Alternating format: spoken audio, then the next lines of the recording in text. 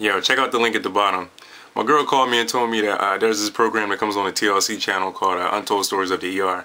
And basically what happened was there was a guy who was out swimming with his girlfriend, and they was in this lake or whatever.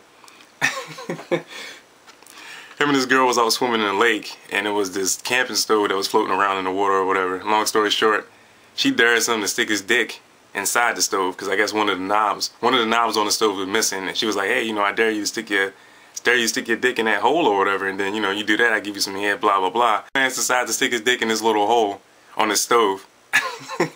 So he decided to stick it in there, and then the girl started giving him head, I guess on the other side of the hole. And next thing you know, he couldn't get it out. It got stuck in there. So then he goes to the hospital or whatever to try to get this stove removed. And he's sitting there like a dumbass with the damn stove on his lap. That was bad enough. And what made it even worse was when he got to the hospital and he's sitting in the emergency room. They got all these different people coming into the room, along with the nurses, trying to figure out a way to get this stove off without hurting the guy.